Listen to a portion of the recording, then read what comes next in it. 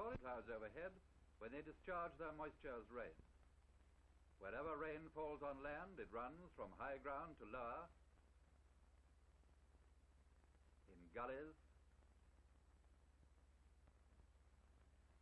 and torrents. These join to form larger streams until they reach the sea as great rivers.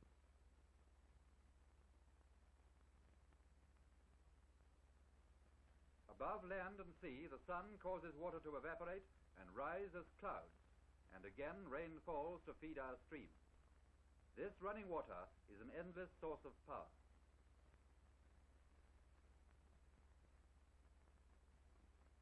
Long ago, before man thought of harnessing the power of rivers, he used them as water highways. But on nearly every stream on which man has ever traveled, he sooner or later found his way blocked by waterfalls or rapids, which he has looked upon as a hindrance to his progress. It was evident that this rushing water had power in it, but many centuries passed before the waterfall became a help rather than a hindrance to man. When early pioneers did not find waterfalls where they could use this power, they built dams like this on small streams, and thus made artificial waterfalls. They placed water wheels so that the force of the falling water would turn them. To the water wheel they fastened an axle or shaft which turned with the wheel. Inside the mill they used the turning shaft to grind grain and to perform other work for them.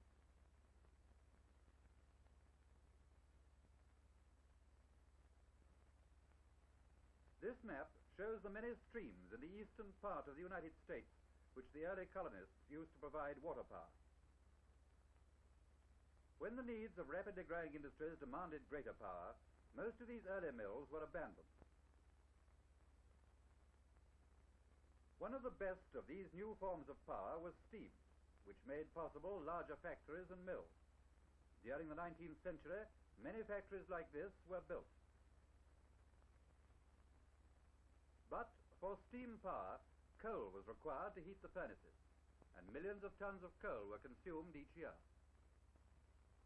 Since it was expensive to transport coal, many large factories were built within easy reach of the coal fields. The dark portions of this map show coal fields, and here are many industrial cities which grew up around them.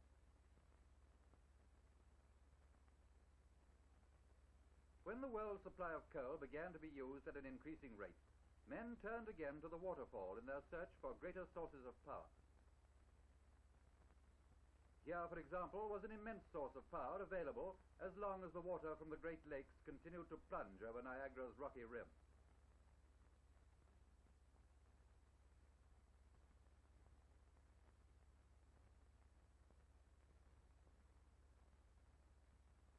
Engineers found a way to change this water power into electrical power.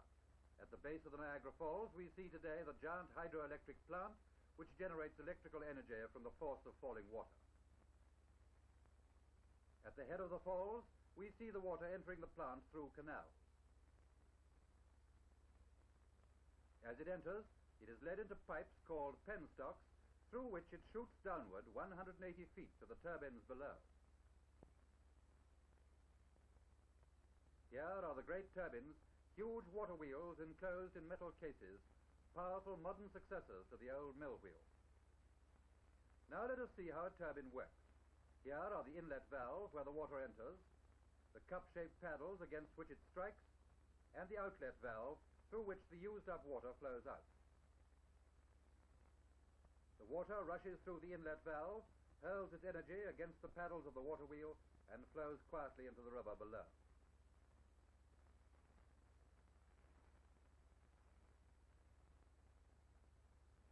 As the huge wheel moves, it turns a shaft connected with the machines above, a generator which transforms the energy of the falling water into electrical energy.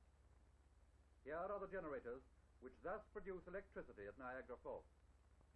Out over the wires, the electric power flows. It is carried for long distances, often hundreds of miles, whereas the early mill had to be built quite close to the waterfall. Finally, we see these electric wires entering this large factory which taps the power far from its source. Such plants use this electric power in greater quantities than the largest steam units ordinarily supply. Thus, larger and larger industries are made possible. On the other hand, the ease with which electric power is made available has affected every one of us, even in our homes.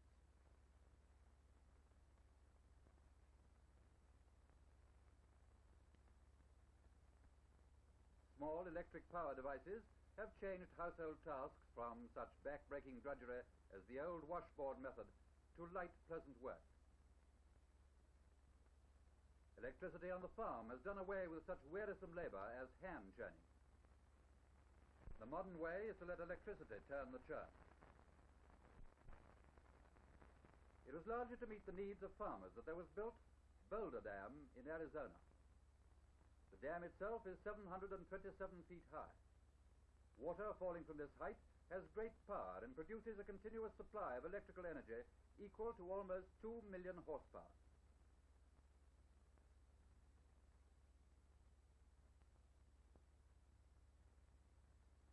At the base of the dam are the turbines and generators which change the water power into electric power.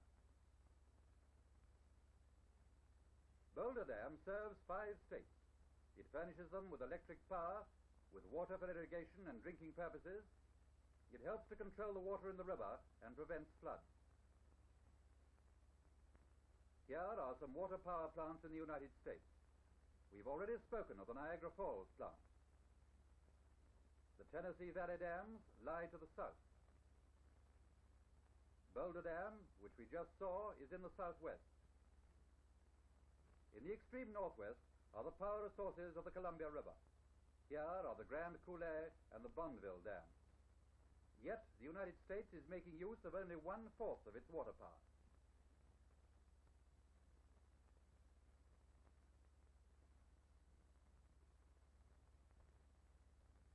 There has been even less development in South America.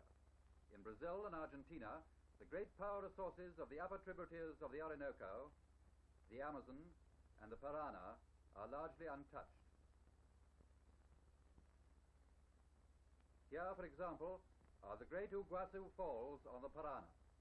This lack of development is due partly to the wild nature of the country and partly to the simple life and simple wants of a large part of the population. In Europe, however, water power has been even more intensively developed than in the United States.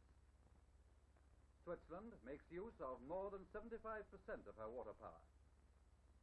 Italy and Germany are close behind. Russia has planned even more extensive use of her water power.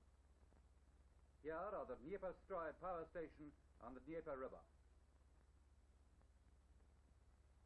In Africa, little use has been made of water power. In the Victoria Falls on the Zambezi River, we see going to waste the splendid strength of the giant waterfall.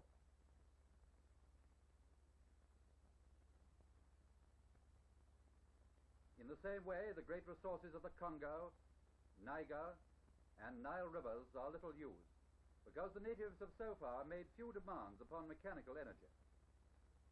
Furthermore, hydroelectric plants are costly. Within a limited area, the demand is still small. To carry the current to Europe would be uneconomic.